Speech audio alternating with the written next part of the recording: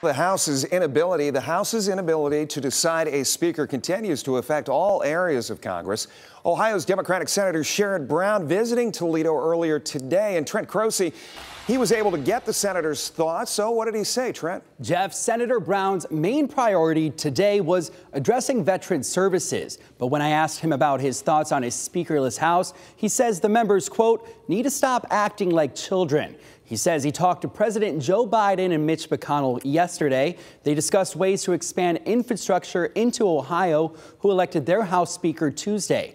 Here, state lawmakers appointed Jason Stevens over November's elect Derek Merrin. Senator Brown says Congress should be paying attention to other issues like infrastructure instead of wasting time. Starting this new investment in this huge bridge that 3% of GDP crosses every day over the Ohio River, and we're going to do other infrastructure. We're doing that while they're fighting like children that the Republicans can't elect a Speaker of the House. That's not happened in over 100 years, and they've got to grow up and do it right.